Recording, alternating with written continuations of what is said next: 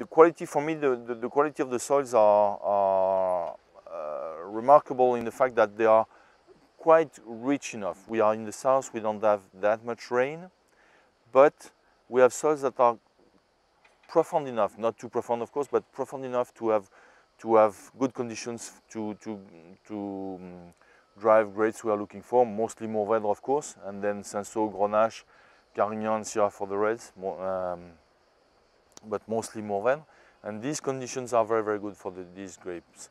And the other aspect is that we are lucky to be in the sunshineous place of France, so very good conditions for maturity, close to the sea also to cool the system down a little bit.